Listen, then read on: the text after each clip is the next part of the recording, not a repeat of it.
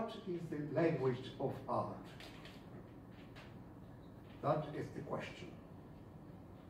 I think personally that every art has its own language. That of painting is the moment.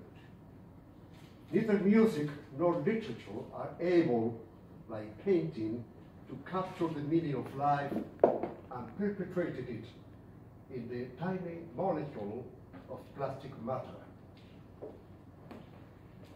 When the painter observes the surrounding reality, alive and mutant, and transfers it to the canvas, he has the possibility to apprehend and translate to our senses what otherwise be an evanescent illusion. Poetry is perhaps the altered possibility of grasping perpetual or vanishing instances, but it can do so only with words. For people of little faith, painting allows us to see and sometimes to touch the plastic and tangible expression of life. Just as in literature, there are writers such as Alfonso Reyes, Octavio Paz, Garcia Marquez, and Vargas Llosa, to refer only to some of them in Latin America, who have dominated all forms of writing: novel, theater, poetry, essay, critics. In painting, there are also privileged spirits capable of exploring all spheres of all of their art. Guayasamin is one of them. His art extends and shines in the diverse expressive rivers of his artistic genius. He mastered, among others, drawing, canvas, serigraphs, lithographs, engravings, and mural art. Through all of them, he exerted a rebellious and frontal influence in social criticism. He traveled through America in search of his own identity, reflecting in the series Crying Road his aesthetic vision of the peoples of our continent. Shocked by social injustice and the tragedies of the 20th century, from dictatorships to violence against women, he began to paint the Age of Ira, exhibited in several museums around the world. There are 130 paintings in a series that the maestro never wanted to close.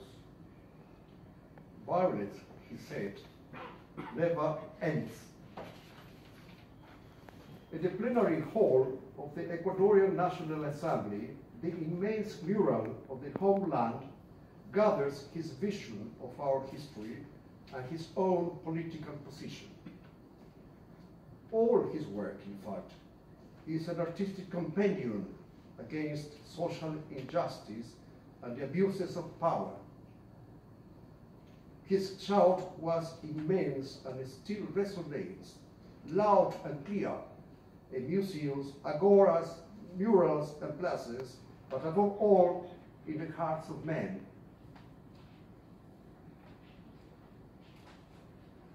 The work of this famous Ecuadorian artist won several awards and recognitions, among others the first prize of the Sao Paulo Biennial. Later, he was invited by New York City for a joint exhibition with Mexican muralists Rivera and Orozco. In 1994, he received the UNESCO Defense of Human Rights Award.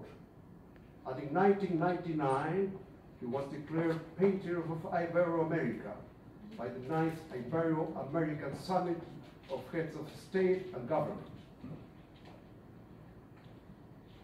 His aesthetic conveys strength and endurance. His deep knowledge of human nature is expressed in his celebrated portraits. He painted dozens of personalities: Benjamin Carrión, Fidel Castro, Pablo Neruda, Gabriela Mistral, Atahualpa Yupanqui, Mercedes Sosa, and Paco de Lucia, among others. Now, during the time he lived, literature and art in Ecuador were dominated by social realism, a rebel, confrontative posture. In literature, the shout and groans described in Huasipungo, the worldwide famous novel by the Ecuadorian writer Jorge Casa, resound along the blasts of the patronos and slashes in the haciendas. Young writers grouped themselves under the name of head reducers, or satsicos, a word taken from Amazon tribes who used to perform a secret ritual in which they shrink their enemies' heads.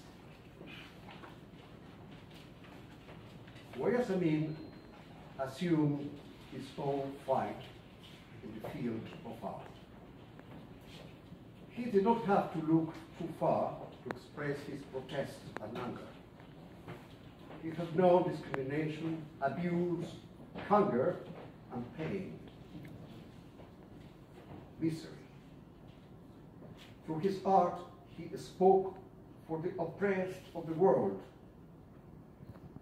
And at the end of his life, loyal to his pristine indigenous origin, he wanted his ashes to rest in the dark uterus of a clay pot for the chapel of man, an Elysium that he built throughout his fruitful life.